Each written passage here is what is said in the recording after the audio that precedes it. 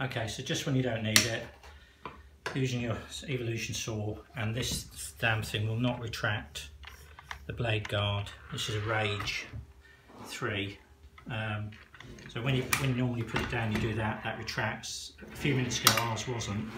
Right, in here, just there, there's a screw with a Phillips head on. Yep, that had literally dropped off.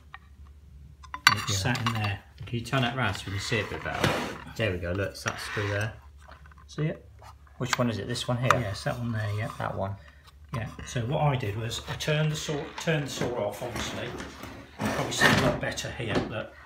It's in there now. That one there? Yeah, this one here. Yeah. Found the screw, pushed this bar into position.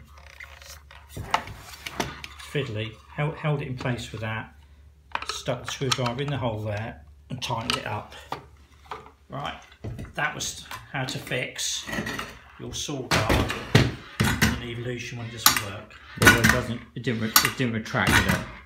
So now it retracts. Makes a funny sound, but it retracts. Yeah, not quite sure why it's doing that yet, but it might just be that it's hitting the base here.